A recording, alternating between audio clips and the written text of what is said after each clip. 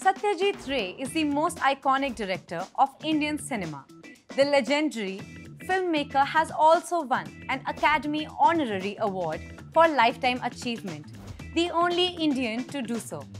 As a director, Satyajit Ray has immense control over his craft.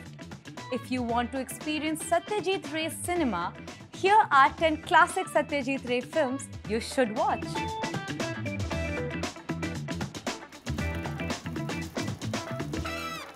Number 1. Devi.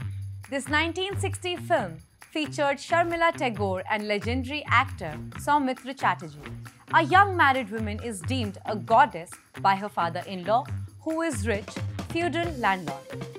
Devi is superbly acted by Sharmila Tagore, Chhabbi Biswas and Soumitra Chatterjee. Its subject is so well chosen and appeals to Indian and foreign audiences alike.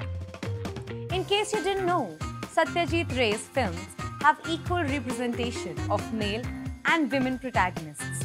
Even the next film has a female protagonist, Charulata. Charulata is one of Satyajit Ray's most popular films. It's adapted from Rabindranath Tagore novella. This is Satyajit Ray at his finest. To take forward our claim that Ray had equal representation of male and female protagonists, the next film to watch is Pratidwandi, the story of an educated man called Siddhartha set in Bengal, and story's backdrop is the Naxalite movement.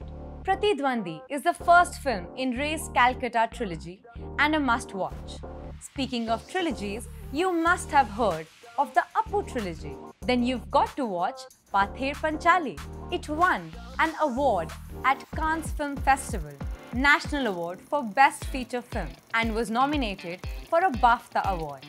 It's a story of a young boy, Appu, and his life in an Indian village. Then comes Aparijito, 1956. The final installment in the Appu trilogy is called The World of Appu or Appur Sansar. It came out in 1959. Appu is played by Soumitra Chatterjee and his bride's role is played by Sharmila Tagore. Fun fact, Sharmila was only 14 when she played the role of the bride. Some of Satyajit Ray's films give a glimpse into the lives of rich Bengali households, but nowhere has it been shown more heartbreakingly than in Jal Sagar. It's about the end days of a wealthy zamindar in Bengal. Even in Ashani Sanket, Ray has dealt with the questions of class with utmost precision. The movie deals with the choice of privileged households must make when they're surrounded by food shortages all around.